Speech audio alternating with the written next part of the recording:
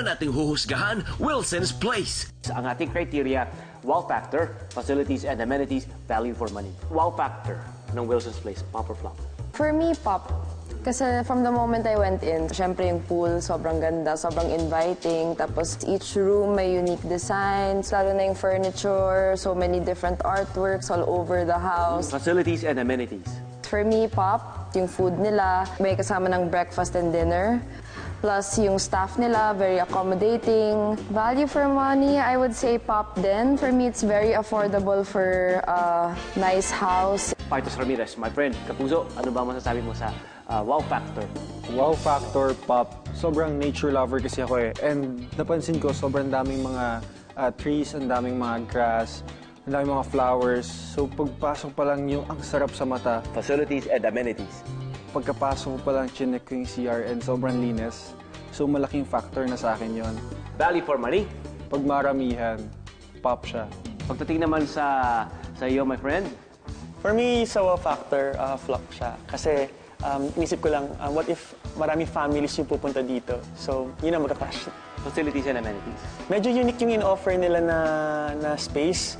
Maganda kasi there's a place na pwedeng mag-solo ka lang, pop yun. For value for money, pop din siya. For me, it's ideal na parang stopover. Stop muna kayo dito, check-in, and then pakabusog kayo, then the next day, pagka-out nyo, go somewhere naman. So, sobrang sulit nung budget na yun. So, Wilson's Place dito sa Tagaytay, ikay nakakuha ng 8 pop points. Good job. Pumasa naman kaya sa mapanuring reviewers ang John's Hammock Vacation House. Dito pa rin sa ating paghahanap ng vacation places sa Tagaytay at sa mga karatig lugar nito. Alright, Nicole Aguinaldo, our top vlogger. Wow factor. For me, pop. Kasi pagkapasok ko pa lang, sobrang nagustuhan ko na yung rustic, tas very homey, parang very welcoming yung itsura ng house. Layout, ang ganda, no? Oo, maganda yung layout. For me, pop na pop. Facilities and amenities. For me, pop din kasi lahat naman pretty much available here. Yung food, napakasarap. Value for money? Pop din. For a whole house, 12,000 pesos. Perfect. 1,000 pesos lang. You can bring 12 people here. I think that's really good na. Sa wow factor po, pop, sobrang welcome nung aura nung place. And una ko talaga nakita is yung teddy bear na parang hinihila niya ako. Come here. Facilities and amenities, pop na pop din po. Sabi ko, babalikan ko dito yung room na may CR sa gitna. Sa tabi ng kama. So yun yung gusto ko talaga ma-experience. I'll bring my family here. Value for money? Pop na pop, sobrang mura. Mega pop talaga siya. From the walls, sa interior. Wow factor din kasi ang daming books. Kung walang internet, walang everything, you can spend time reading books. Parang is a perfect getaway talaga. And then sa amenities naman, nakita mo yung mga sink, yung design ng sink, yung design ng toilet, ng lahat. Pinag-isipan talaga ni Sir.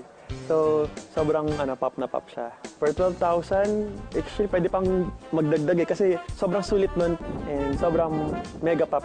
John's Hammock, ikay nakakuha ng 9 perfect pop points. Good job.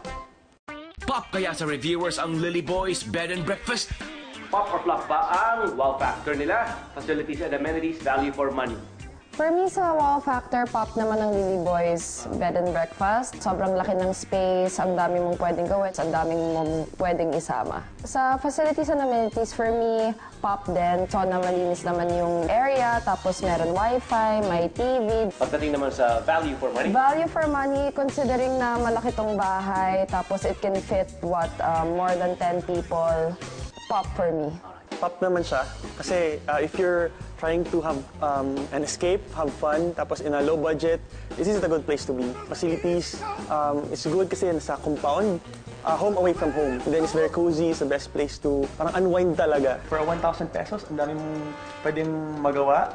May pool, and then may breakfast na.